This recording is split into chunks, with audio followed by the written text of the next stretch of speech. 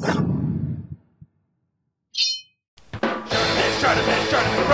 ShartimusPrime, reading comics, toys are hella sick, hella whacking it, taking bad hits, taking bad shit, Subscribe for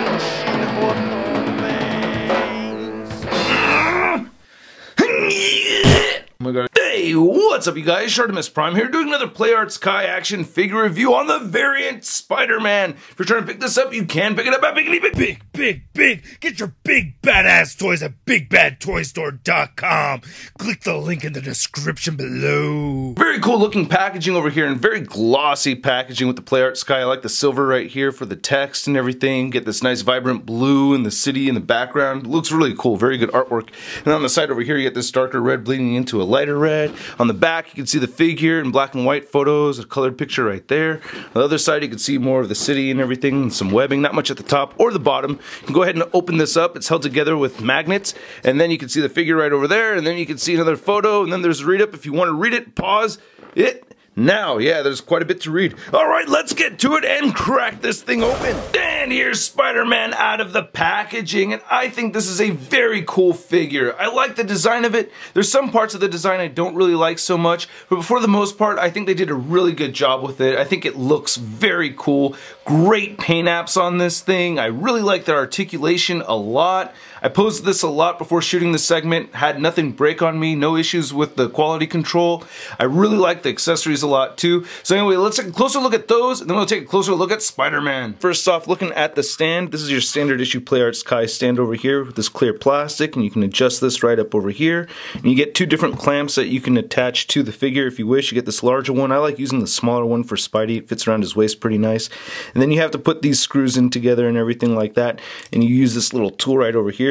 The directions on the inside of the packaging explain all that, so it's pretty easy, you know, it's not very difficult. You get this stand base thing. There's no pegs or anything like that, so it's just a cool looking stand, which I don't really mind having at all. I just don't know exactly how you're supposed to use it with the figure, just have them standing on it, I guess, but really nice silver and black paint right there with that shaded blue. That looks really good. And then you get this webbing, which I really like a lot. You get this pearlescent white, and then you get this really reflective blue. You get some gray right over there for the color variation. So he has one web swinging one, doesn't have any plugs or anything like that, like the other webbing. Very nice translucent plastic. Then you have this big wide open one over here, which I think is really cool. Nice pearlescent white paint, nice blue paint over here too. Nice shadowing and everything. That looks really good. And then you have these webs. These are the swinging or the thwipping webs, I'm gonna call them, and these look really good also. Very nice colors on these. I really like them a lot. And you also get these web globs over here, which I think are very cool too. These are very helpful. And then he has all these different hands. So you get this web shooting hand right over here. And then you get this other web shooting hand where it doesn't have the attachment to it. So it's just posed for web shooting, but this one, the web's actually firing out. So you could use one of the thwipping webs and plug it right into there. And then take one of these glob webs and then plug it right there. So now you get like a complete looking web, which I think is very cool. Or you could remove this and attach this right there if you want to, so you can get that look going if you wish. Or you can just plug these directly into the web shooting hands, so you can have that going. And of course you can do the same thing to this wide open one as you saw earlier, so that's all really good. You get these wall crawling hands, and all the hands have some very nice silver paint on them, nice black shading on them. Then you get these web grabbing hands right there, and then you get your fisted hands. Now the head sculpt on Spider-Man is sculpted out very nicely. Actually, I think the whole thing is sculpted out very well. I really love that gunmetal silver looking paint that we're getting right there for the eye sockets. All those web pieces are sculpted right there, so you have all those seams in the red. Nice black shading on the red as well. That just looks really good, and I love that they used silver paints for the cobweb design. That just looks so cool. To be honest with you, I'm just gushing over this thing. I don't think there's a whole lot that really needs to be said. I just really love how this silver and black looks right over there. I really love that web design, the blue with the shading, and you get different colors of blue. I guess the one downside to it is you could say it's probably too busy. It doesn't really bother me so much though, because this is an original concept right here, so you might as well go nuts. I really love that they used a soft material right here for the upper torso and for his little waist piece, which we will look at in a second. This pliable material over here makes it very easy for him to get into poses, so that works out great for this figure. Looking at the arms over here, look really nice. Yeah, you can see the ball joints right there, which could be a problem for some people, but they don't really stick out so much to me when I have the figure posed. Then here's that waist piece I had mentioned, which is also soft. And you get the hard plastic right here for the lower torso. This looks really good, man. Nice little pattern right over here. That's all sculpted in there. Just looks really nice. I just love the paint on this. It's just really cool. I guess I'm not a huge fan of this little rib section right there, but I don't know. Compared to all the other stuff I'm seeing on it, I just think it looks great. The legs look really good on here too. Dang. Now, one thing I don't really like so much are the boots. I don't like it when Spidey has boots and you get these treads right here at the bottom of his feet, which are appropriate for having the boots, but I prefer, you know, just the flat soles for Spider-Man and his wall crawling adventures, you know what I mean?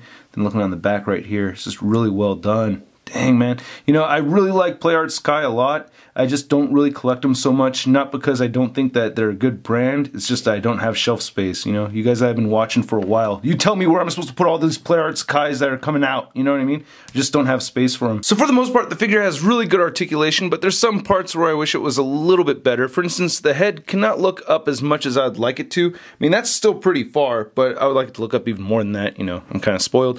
You can get the neck and the head joint to both move down very far though, and you get side-to-side movement right here at the head, and you do get some head pivot right there. Shoulder joints move outward that much, and you can rotate them forward. I do wish he had an armpit joint. That would be kind of nice. He also has a bicep swivel over here. You do get a bend right there at the elbow. You get rotation right here at the top of the forearm. You get swivel right here at the wrist, and the wrists hinge up and down, or you could swivel it around and make them go in and out. You do get a diaphragm joint over here that rotates side to side. You kind of get this weird shifting thing over here with this ab crunch. You can get it to move backwards. Then when you try moving it forward from there, you get this weird gap, so you have to like put it back into place and then move it forward. And it does not move as much forward as I would like it to, but it still does crunch. And you do get some pivot right up here as well. You want to make sure that these little points right here are all tucked above the hard plastic piece. And we also get a waist joint over here that does rotate side to side. You do get pivot and it does crunch, so you can get that crunching motion at the waist too. You do get these hip joints that move outward only that much. I wish they could move outward more than that. He does kick very, very high. You can get him kicking all the way up like that, and all the way back too. Dang. And you get a little bit of swivel right there at the hip.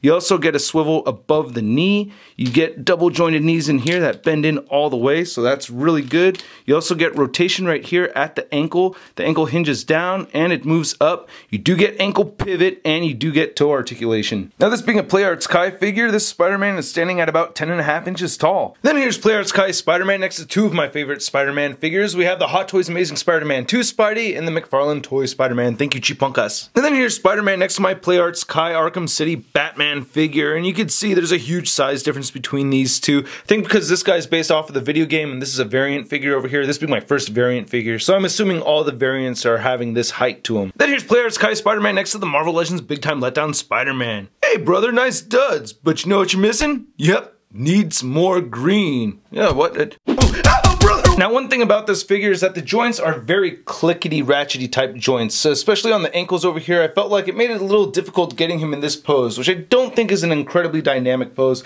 but otherwise, I like the design. I think the paint came out great, really good figure, and if you like this design, I totally recommend it, and I hope you guys liked my review. If you did, please hit the like button. Click any of these boxes right over here if you want more Shart in your face. For those of you that want the Big Time Letdown Spider-Man collages to come back, if I get 20 more patrons in the next few days pledging at least $1 a month, I'll put it out there publicly, but you have to be at least 18 years or older to be a patron. And I hope you guys follow me on Facebook, Twitter, and Instagram, and also go to marvelousnews.com for a full photo gallery of images from this review. I took a lot of pictures of this guy, so please check those out. Alright, I'll catch you guys later. Peace!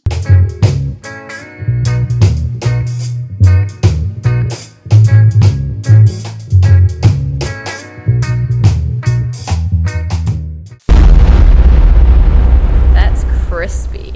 And then you also get these. You also get these web. Then you also get